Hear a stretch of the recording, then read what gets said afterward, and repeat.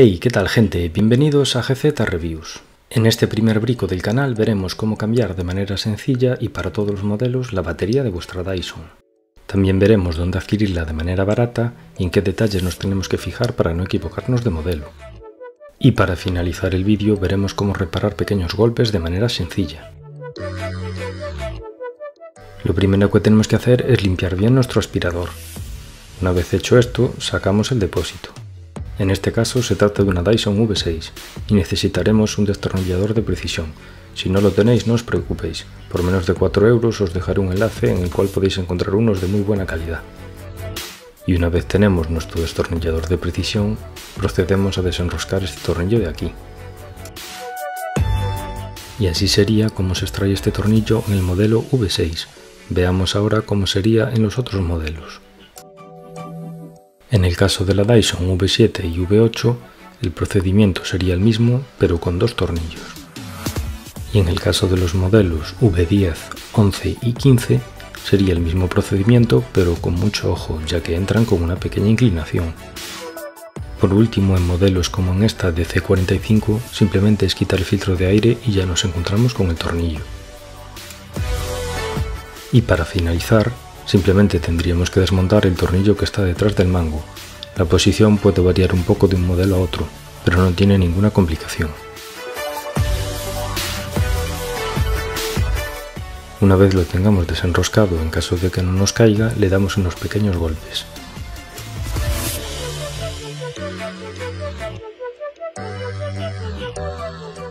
Y hasta aquí sería el proceso de desmontarla. Como habéis visto, es muy sencillo. Ahora simplemente introduciríamos la nueva y sería atornillar, pero en el orden inverso. Y como habéis visto, de manera muy sencilla, cambiaremos la batería original de nuestra Dyson por esta mucho más económica de competencia. Ahora os mostraré cómo y dónde adquirirla, pero si no lo habéis hecho aún, por favor darle a like y sobre todo suscribiros al canal para apoyarlo y seguir subiendo videotutoriales como este. Y como os comentaba, yo en mi caso la he adquirido en Aliexpress. Os dejaré abajo en la descripción los enlaces de compra. La verdad que he comprado varias veces al mismo vendedor y me han dado muy buen resultado. En el tema de precios, debido a la inflación actual, ya sabéis que oscilan bastante. Y bien, una vez habéis hecho la búsqueda o estéis en el enlace de compra que os he puesto, buscaréis por foto o descripción vuestro modelo. Y una vez dentro del anuncio, lo más importante es fijarse aquí, en el número de artículo,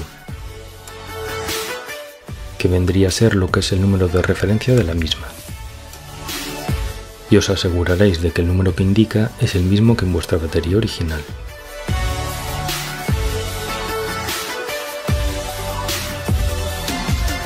Y como os comentaba al principio del vídeo, os diré una manera barata y fácil de arreglar pequeños golpes, ya que en mi caso la mía ha recibido un golpe que impedía su uso.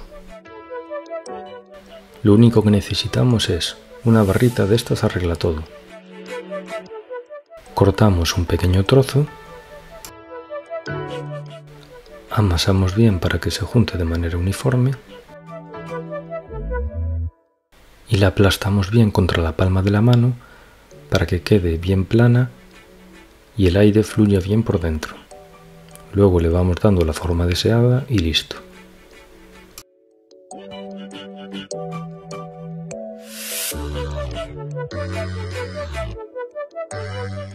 Y este sería el resultado. Como veis, no es la cosa más estética del mundo, pero cumple su función y lo arreglamos por poco dinero. Tenemos que darle la forma lo más parecida a lo original posible y en caso de que detectéis que entra aire por alguno de los lados o por cualquier hueco que haya quedado, simplemente nos aseguramos de taparlo bien. Podéis ayudaros de algún utensilio y para verificar su correcto funcionamiento simplemente la activamos y vemos cómo funciona.